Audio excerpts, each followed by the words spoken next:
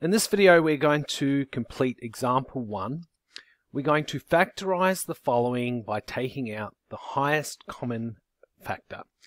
So we're going to start with a little discussion. We're going to talk about what factorizing is and also what the highest common factor is all about as well. So to understand factorizing, we need to understand what expanding is, and that's what we've been doing in previous lessons. So let's say I have the expression 3 then x plus 2 in brackets, and I'm told to expand this. How would I do that? Well, I multiply them. I multiply the 3 by the x, and I multiply the 3 by the 2. 3 times x is 3x, and 3 times 2 is 6. Alright, so if this is what expanding is, what is factorizing? Well, factorizing is just like expanding, except in reverse. For factorizing, you might start with 3x plus 6, and then you are asked to factorize it, and you would give an answer of 3 bracket x plus 2. Exactly the same as what we did over here, except in reverse. So how do we factorize? Well, in order to factorize, we need to find what is known as the highest common factor. So what's that? Well, we'll start with two numbers. We'll start with 20 and 30. And when we're talking about factors, we're just saying what numbers divide evenly into these. For example, 5. We can divide 20 by 5. 5 fits into 24 times. And 5 also fits into 30. It fits into 36 times.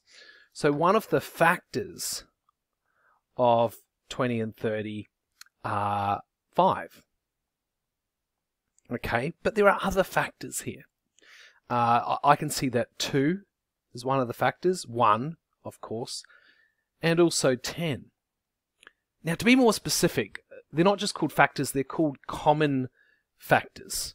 And the reason we call them common factors is because both 20 and 30 have these factors in common.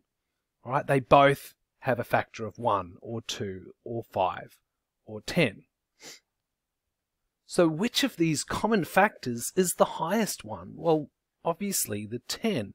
The 10 is the biggest or largest number that divides evenly or nicely into both 20 and 30.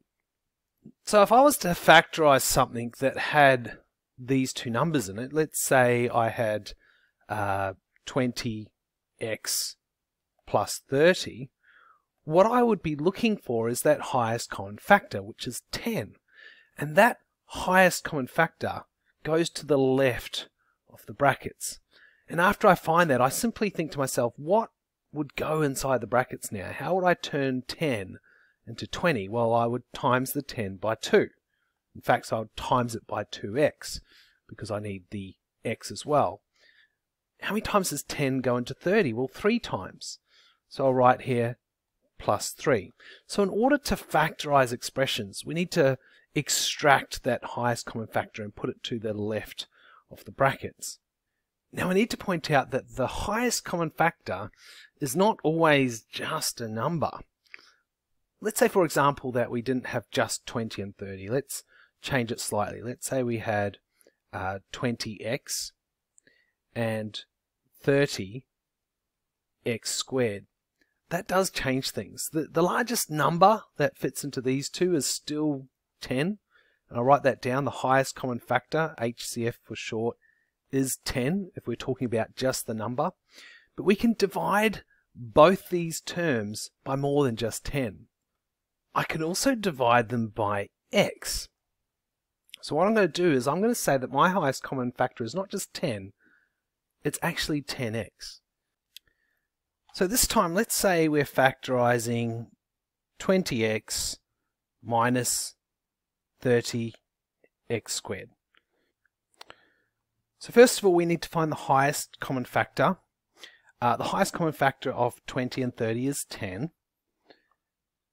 And as we mentioned, sometimes we've got to factor out one of our pronumerals, which in this case is going to be x. As we said before, the highest common factor is actually 10x, not just 10. So we put down our set of brackets, put a minus sign in between them, and then we think, okay, 10x times what would give me 20x? Well, 10x times 2.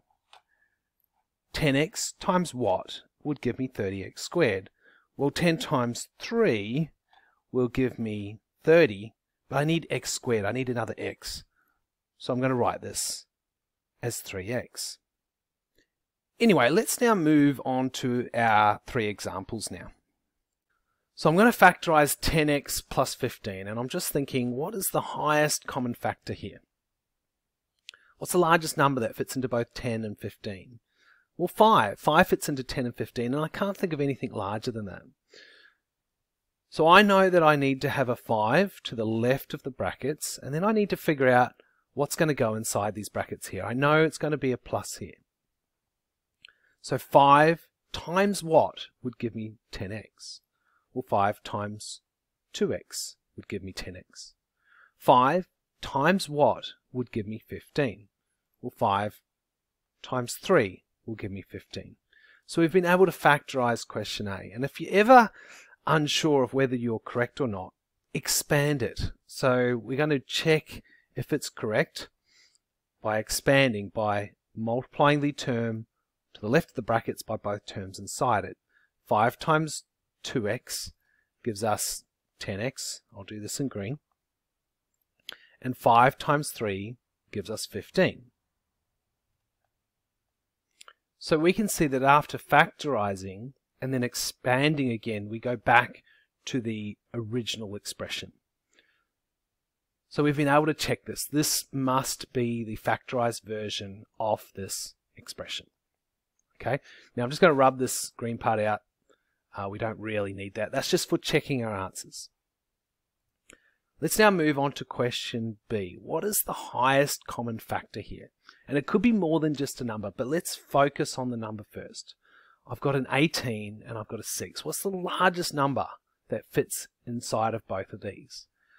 Well, 6 fits into 18 3 times, and 6 also fits into 6 just once. So that's got to be the largest or highest common factor here, just focusing on the numbers.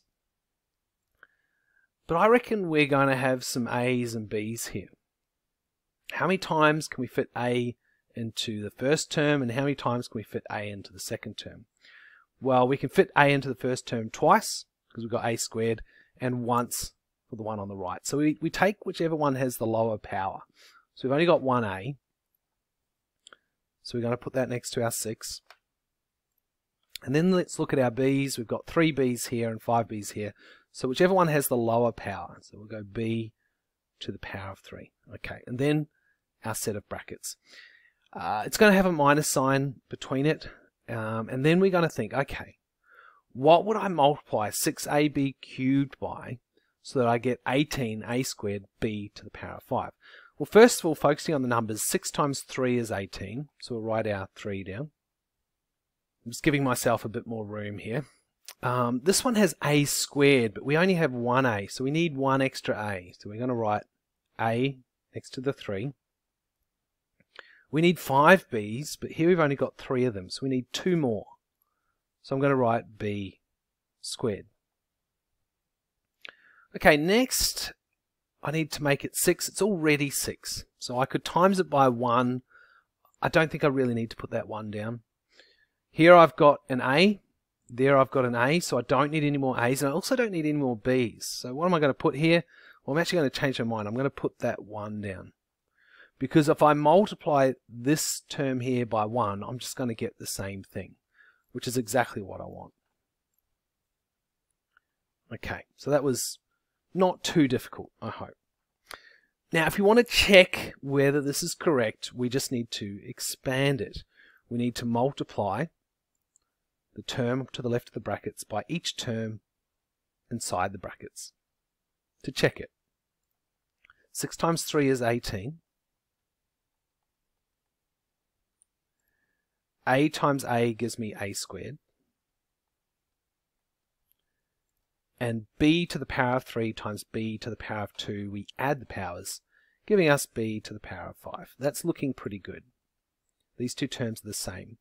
And we also know that if we multiply something by 1, it remains the same. So it just remains as 6ab to the power of 3, and there would be a minus sign between it. So we've come back to our original expression, which means we must have factorized it correctly. So we're happy with that. And I'm just going to rub out this working out to save confusing anyone. It was purely, that part in green was purely just to check that my answer was correct. Okay, moving now on to question C. Let's focus on the numbers first. We're trying to find the highest common factor. Does 9 fit into 21? No. I know 21 can be found with 7 times 3. 7 doesn't fit into 9, but 3 does. So I'd say that 3 is our highest common factor here. Okay. We also need to look at the pronumerals. We've got 3 C's here and 4 C's here. We take the one with the smallest power. So C to the power of 3. 3 was the smallest power. We've got 1 D here and no D over here. So we actually won't use D down here. Alright, so we'll do our set of brackets. I'll just do one bracket to start with so I'm not having to readjust my brackets. What would I multiply this by to get 9CQD? Well, 3 times 3 is 9, so I need a 3 here. I've already got 3 C's, which is what I want, but I need another D. So I'll write this as 3D, and I'll put a minus sign here. I want to turn this into 21C to the power of 4. I need to multiply my 3 by 7, so I'll put down my 7.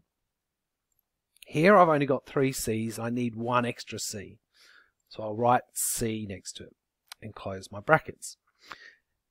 And you know what? I'm going to double check it. I'm going to expand it. I want to see if I go back to my original expression. What do I get when I multiply them? 3 times 3 is 9. And then I've got C to the power of 3 and D. I'm just going to write them next to that. Then my minus sign. 3 times 7 is 21. Here I've got 3 C's and another C makes 4 C's, C to the power of 4. And we can see that we've gone back to the original expression, so we must have factorized it correctly. We're going to rub this out so as not to confuse anyone. Anyway, that concludes our video on example 1. Remember to read the description below for links to workbooklets that relate to this video.